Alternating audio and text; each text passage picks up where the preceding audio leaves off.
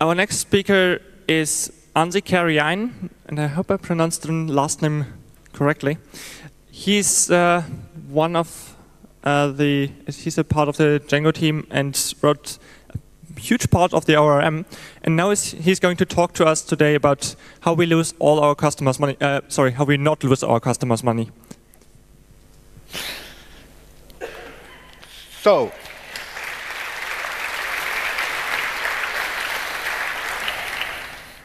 hello, my name is Anssi Kääriäinen. I'm here to talk about using Django in a banking setup, and of course about making reliable banking with Django. First, a bit about me. So I work at Holvi as a backend lead. I've been working over there for a couple of years. I enjoy it a lot. I'm also have been doing some ORM work. So from 2012, I have been Django core contributor. Worked on the ORM a lot until a couple of years ago. Now I have a couple of small kids, so that's taking all of my time. But I'm hoping to get back to Django at some point. So first, a quick introduction to what Holvi does. So we offer business banking services to micro entrepreneurs in Finland, Germany, Austria, and to e-residents of Estonia. The e-residence is actually a pretty fun setup. So anywhere in the world, you can go to Estonian embassy, register as an e-Estonian, and then you can set up banking. You can set up a business like you were a real Estonian origin, and that way you can, without ever visiting Estonia, you can actually set up a business in Europe. Holvi has a payments account, so it's very much like a bank account, except for legal reasons it's kind of different, but for practical purposes it offers you SEPA payments, it offers you MasterCard, it offers you online payments which you can use with the Holvi online shop. On top of the bank account, we have some business tools. So we have invoicing. You can create invoices, send them to somebody, collect money, so you get the SEPA transfer in. We automatically match the payment to the invoice. We do the bookkeeping for you. We have an online shop, so you can sell stuff online. It's for small shops, but it's really quick to set up. So it takes a couple of minutes to start selling something online. Again, you get the money immediately when somebody buys something from you. You get the money immediately on your account, and we do the bookkeeping, all of that for you. Finally, we have expense handling. So when you're traveling, you can go to somewhere with taxi, use your MasterCard. You get a push notification when you paid. So you can do the bookkeeping easily on the go. You take the picture of the receipt, you do the categorizations, the VAT stuff. So you get the bookkeeping preparation done real time. So that is what Holvi does. It's an interesting offering. Try it out if you are in one of the markets, or, well, if you want to be an Estonian. Our tech stack, nothing more special going on in there, but I'll go through it in any case. So you understand what we are using on the backend side. So we have Django, of course. Then we have a Django REST framework using PostgreSQL. Then we have a Celery for asynchronous tasks for doing these scheduled tasks using Redis behind that. We have Angular on the front-end side. I don't know that much about it, but it works really well for us. We have then native mobile apps. We have iOS, Android, and finally, we are running all of this on Amazon. So we use S3, we use the EC2, we use a lot of services, RDS, for example, from Amazon, and it's working really well for us. Django, for us, has been a good choice. The ecosystem is really nice. For pretty much anything you want to do, you find something already existing. So that's a big plus when using Django. It's an overstatement to say that it's easy to find developers, but there are a lot of developers using Django. At the moment in Finland, of course, anybody who has seen a computer is immediately hired. So it's kind of not that easy to find the developers, but at least there are a lot of developers who know the Django. And finally, it's reliable. It's proven software. It works really well for banking setup. We are using Django for 99% of the code we have. So, and it works really well. It's reliable. It's has all of the basic things you need for building something for banking. So my subtopic for today is that how not to lose your customers' money. There are two options. The first option, which we try to use, is reliable payments. You don't lose the payments. You always get them go through the system, and everybody's happy. But in case there's an error somewhere, you lose a message, you have a bug somewhere, it's not that you lose your customers' money, you actually lose your own money. You need to use a lot of time for each error case to solve it out that, hey, is this really an error case? What's happening in the system? Where is the money? And in the worst case, you, for example, can double execute a payment. You send 1,000 euros 2 times to somewhere, and it's often impossible to get the money back. So there it went, you lost your own money. But you actually don't ever lose your customers' money, because that's the way banks work. You take the losses for yourself instead of anything going for the customers. So I'm quickly going to introduce the payment flow. So just to have the mindset for how this thing works in Holvi. This is a bit simplified, but it has all the major pieces in there. So it starts with customer verifying a payment, typing in the IBAN and stuff like that. Then they receive a push notification with the security token. So we do 2-factor authentication with that. They type it in, click verify, the payment goes out. Then actually starts the kind of the payment processing inside Holvi. So first we make a message, we record this in the kind of the front end side, or well, the customer facing side of the backend, and then we send a message to core accounting, the next layer, which handles actually all of the money. We want to keep that at least conceptually separate from the customer-facing features for security, for performance, for you can change the customer-facing features quickly, but you want to keep the core accounting such that you don't change it too often. Then for core accounting, we send a message to approvals. This is something that was kind of a surprise for me, that actually the approvals, how do you verify that this payment is okay? That's causing a lot of the issues when you are trying to build a banking setup. So you have a lot of compliance rules from the law. For example, that you don't send money to terrorists, you don't send money for money laundering purposes, and then you, of course, need to handle your own risk. So you check that, is everything okay with the payment? From kind of, is somebody trying to empty the account illegally? Then, okay, somehow we approve the payment by some machine learning approach or manually. We get another message to core accounting that, okay, this money is now okay to move outside of Holvi. Then you get the message to Bank Gateway. Bank Gateway is a system we use for interacting the external banking world. The external banking world, in many cases, is based on technologies from 80s. It's very much batch-based. So in the Bank Gateway, we take all of the payments and build a batch of those, send an XML somewhere outside of our system. But inside Holvi, everything is message-based, everything is real-time, but when it gets to the external banking, then it turns into a batch. Into the other direction, it's pretty much the same setup. So now you get the batch from external banking, then you get the payment message to core accounting from your Bank Gateway. You do the approvals, a couple of messages going over in there.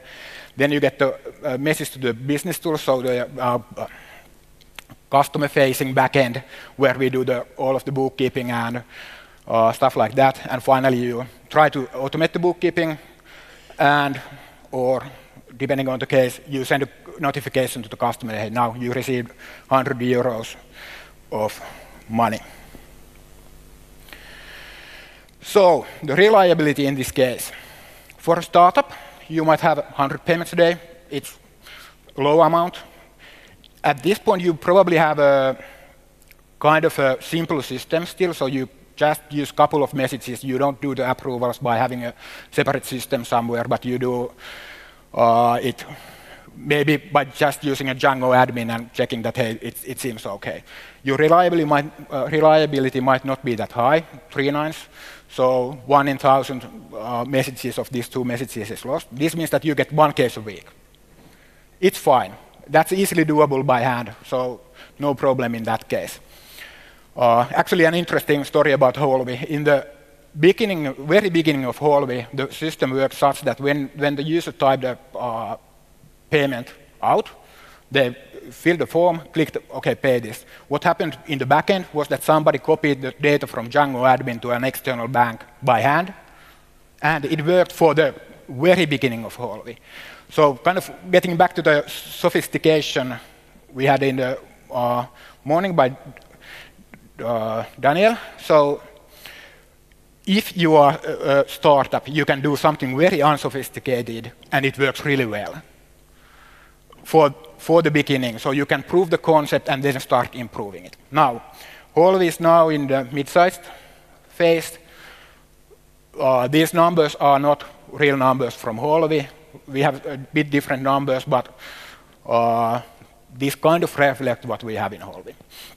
So 10,000 payments a day, 5 messages per payment.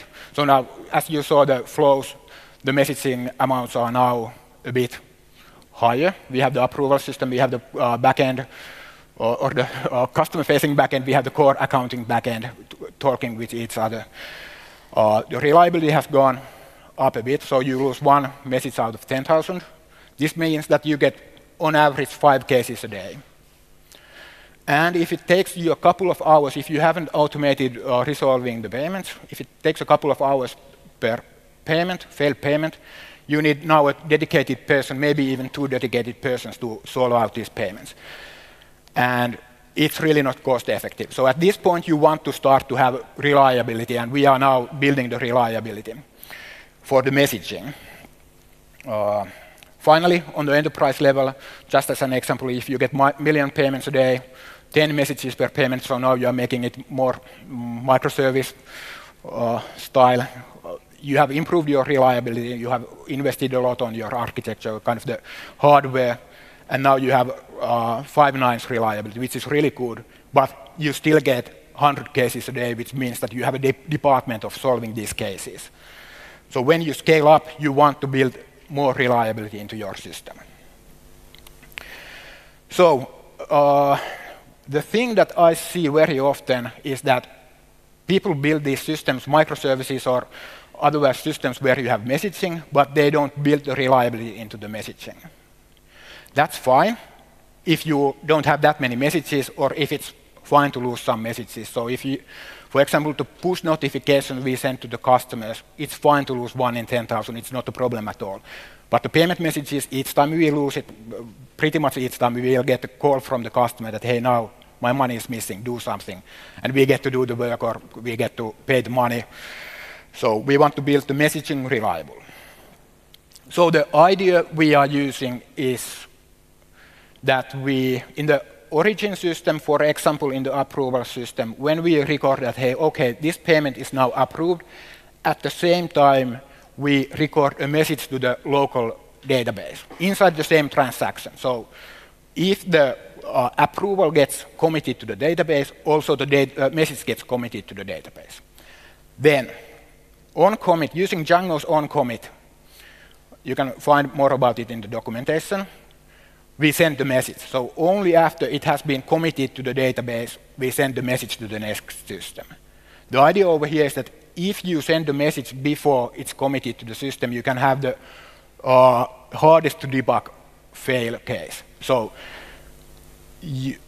for example, if you have the customer verifying a payment, you first record that inside the transaction to the database. Then you send the message about that, and then for some reason the transaction doesn't get committed.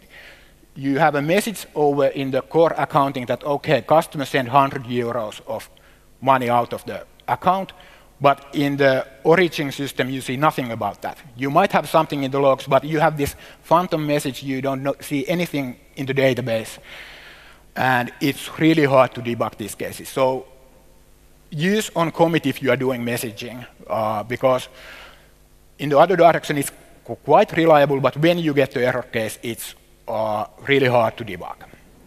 Okay, now, onCommit is not guaranteed to run, or you can have some errors. Actually, we are using onCommit. We are actually in Holvi, we are creating an asynchronous task, which we then execute, because onCommit, you don't want to run anything heavy. But you can kind of do lightweight HTTP request, for example, in the onCommit. But it might fail. You might have a network error. You might have the other system might be down. It might be overloaded. So if you get a batch of payments in, 1,000 payments coming in, and you fire as fast as you can to the other system, it will get overloaded. And then you need to retry. So the idea is that only onCommit you send the message from the local database, then you retry if it doesn't go first through. Finally, on the receiving side, when you are retrying, you need to deduplicate. So you get this idempotency setup where basically the semantics are exactly ones. This way we have reliable messaging. This works. I have also been talking with some consultants from other companies, and they are using for banking, and they are using something very much like this. So it's a proven system. Some might say that it's maybe a bit heavyweight, but it's really reliable. Okay, now you can abstract this model. You can have this inbox-outbox model. So in the origin system, you have the outbox, where you record the messages. Basically, you have an ID, you have the payload, you have a couple of timestamps when the message was created, when was it processed or sent out from the system. Then you do the onCommit send and so on. On receiving side, all of the messages from the outbox of the other system, you store them in an inbox. And you should have a unique constraint on the inbox so that the origins ID, you don't process the same message multiple times. So doing the deduplication by having a PostgreSQL unique constraint. Or, well, database unique constraint. It doesn't need to be PostgreSQL. Finally, you do reconciliation checks with the inbox and outbox. You check, okay, in the last hour, how many messages did I send from system A? How many messages do I have in the outbox? And in the receiving system, you check, okay, how many messages there are in the inbox. Do the counts match? If they don't, you can react fast. Also, you can easily, if some message is lost somewhere, even with this setup, you can, from the outbox, you can just have an admin view and click some message that, okay, resend this. Okay, how do you actually transport the messages? For reliability, it turns out it's not important. You can use HTTP with REST. So now the simple setup is that you have one origin system, you have one receiver system, and you send the messages just using the standard requests library and then REST framework on the other side. It works pretty well. Of course, you can have these cases where you overload the other system, but it's fine. You have this retrying logic, so it will be eventually sent over to the other system. But if you want to do, for example, this pub/sub type of thing, it's really nice to use something in between that does the pub/sub. So from the origin, you still have the outbox. From the outbox, onCommit, you send to Kafka. Kafka does its thing. It can do things like check which receivers are allowed to see which messages. You kind of get the rate limiting because the receivers can play the log as fast as they can, but if they fall behind, it's fine. They can just keep on doing their stuff until they catch up. And of course, the receivers over here, they can be different systems.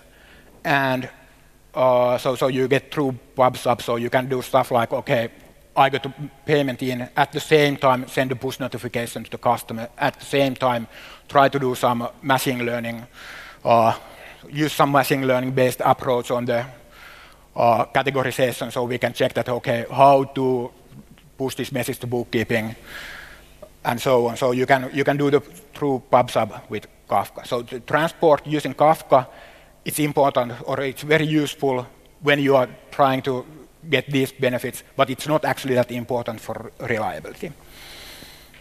And finally, of course, you have the outbox inbox module over here still, so you can do the reconciliation of, okay, have these messages actually been sent?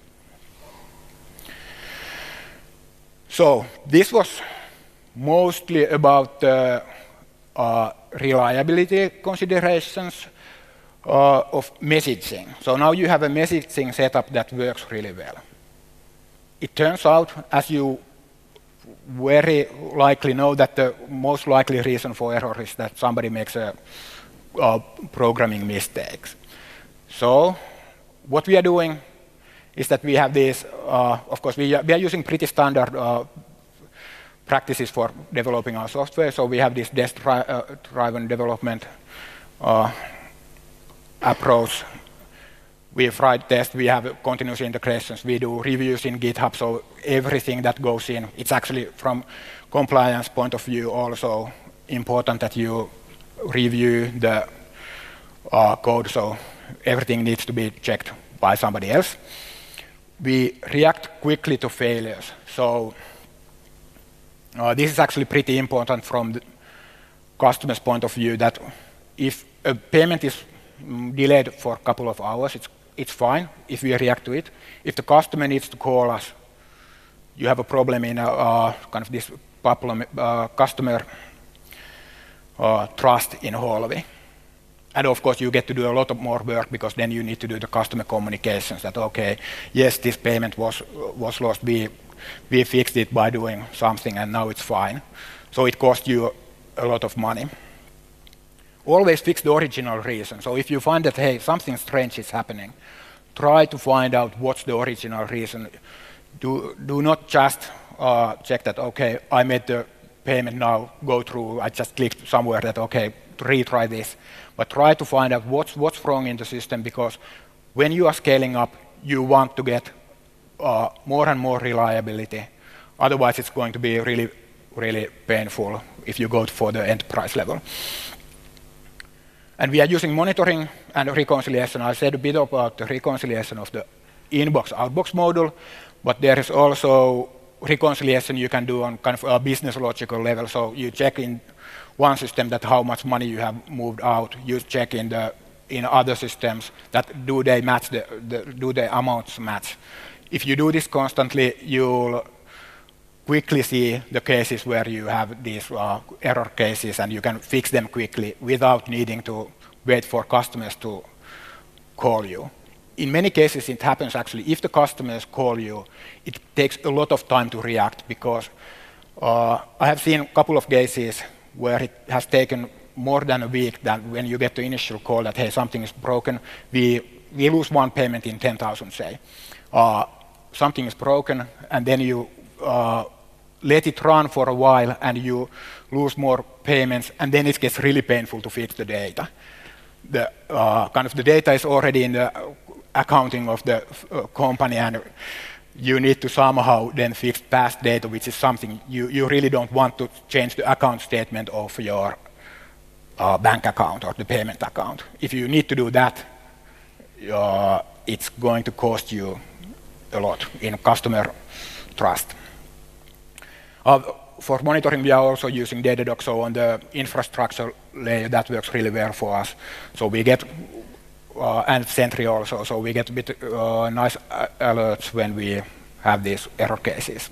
Usually you actually want to check this error rate instead of individual errors when you have a bit more volume, because it's kind of assumed that some of the cases are going to fail once, and then you retry, and then they go through.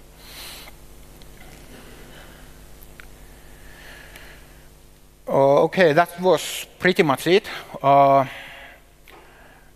One thing I could say a bit more about is this sophistication. So what I said in the startup slide is that when you have a small system, you don't need to have this reliability yet built in.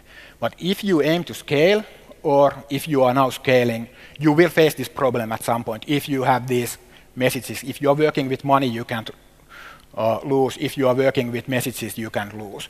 So in that case, I really would recommend that you use this kind of setup where you have absolute reliability on the messaging setup. So that was it. Thank you. I'd like to thank the organizers. This has been a really nice example of how to set up a kind of inclusive, professional, well-organized event while still keeping it relaxed. Thank you very much.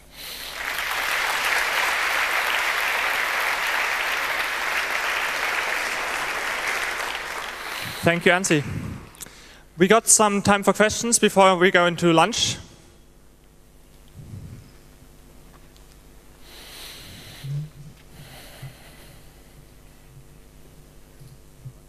So about the inbox-outbox model, can you talk a little bit about that in the sense of, are there two completely database clusters also? Are the systems separated for security reasons? Because you could as well just have the inbox and outbox model in one database or even in the same table to do the reconciliation. If you have these two different systems, of course, then you need to have them in two different databases also, if you are using two different databases. We have kind of a large monolith code base right now, but we are doing messaging from the same code base back to the same code base. So even in that setup, it's good to have this inbox, different module, outbox, different module, where you can, the outbox records a bit different data. So in the outbox, you record that, okay, the inbox message ID was this. I received it at this time. The inbox origin, well, kind of inbox create time was this. In the outbox, you record basically just the data and when you sent it, when you created it. So then you can reconcile it on the create time of the outbox and inbox. And even if you are using it inside one system, one code base, I'd go for two different database modules, just for the reason of if you want at some point split it up, then it's easy to do. Also, when you are a small company, I'd go not go for microsystems, but have one large code base, but have these messaging approaches, even if you are using a bigger code base, so that when you scale, you can split it up if you need to. Do we have more questions? There's one. To the microphone. Hey, I was wondering whether you considered, instead of this inbox and outbox model, to use only append-only data structures and keeping pointers and basically following the logs from one and copying to the other one. I mean, I'm asking this because I'm involved with a project. We do 100 million messages per day, and it's not okay to lose a single one. And it's not really hard to do if you emulate the patterns of how Kafka does it internally, also in your own databases. You could, depending on the case, you could use Kafka directly. So instead of recording anything in the database, you first record the message and then you process it in the database. So you go kind of moving from Kafka as a transport for messages, you move for Kafka as the data storage of the messages. So that's one way. Then you use Kafka for these pointers and stuff like that. You could also do that in the database. I haven't considered how to do that, so not sure how it would work. The idea over here is that you would use the outbox module and send it to Kafka. So if you want this 100 million messages per day, so you get it reliably to Kafka. And then you can use Kafka for the kind of having the pointers and doing the replays and stuff like that. Yeah. My question was, because the outbox introduces a mutable intermediate storage, it introduces also the chance to lose the message. It's append only, the outbox. Okay, clear. You will delete after 30 days. So you just insert new messages over there. And the only update you do is that, okay, now this has been pushed to somewhere. But that's the only update. Okay, are there more questions? Going once? Going twice. Thank you, Anssi. Thank you.